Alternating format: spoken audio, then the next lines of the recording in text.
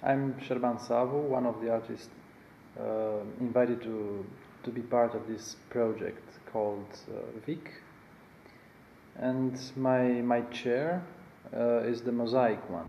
I've chosen to use this material, Mozaic, because I made a reference to the mosaics made during the communist times on the walls outside. Actually, it was the official art used for propaganda during that times. Back in time, before '89, of course, art in Romania served the power.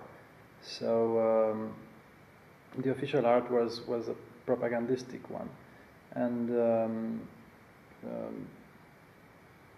let's say one of the main themes of that art was the worker, which was the pillar of the society back then. It was the main character of that society.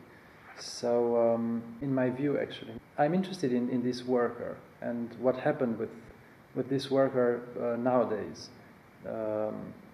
I think he's marginalized. He's not anymore in the center of the attention of the society.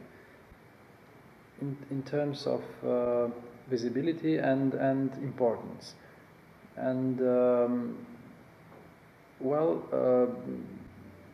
I just wanted to see what happened with him during this transition period, and who is now this worker, this character, let's say, lost in the reality of our days, between two systems, two ideologies, and so on and so on. So I wanted somehow the reality, and my mosaic is about a layman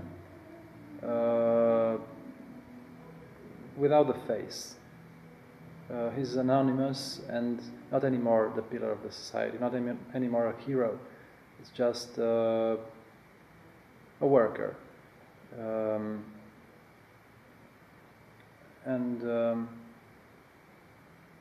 This piece, this chair, is also an homage brought to this unknown character.